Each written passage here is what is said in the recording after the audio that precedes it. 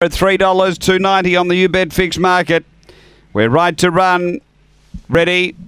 Away, Daff's Empire hopped out sweetly, is going to look for the lead. It's being challenged by Dolce Mavro. They go together. Behind those next is Whimsical Blues, Gold Bro. Out wider on the track is Maggie's Memory. They really jammed in behind the leader who skipped away, Dolce Mavro. Worse in midfield, Wirral Bell. Then All Cosmic and Yarramundi Marcus, but straightening Dolce Mavro clear of Gold Bro. And Dolce Mavro beats Gold Bro. Third, Whimsical Blues. Then came Wirral Bell. Next is Yarramundi Marcus. Behind those, All Cosmic from Daff's Empire and Maggie's Memory back at the tail end. The time is 22:75.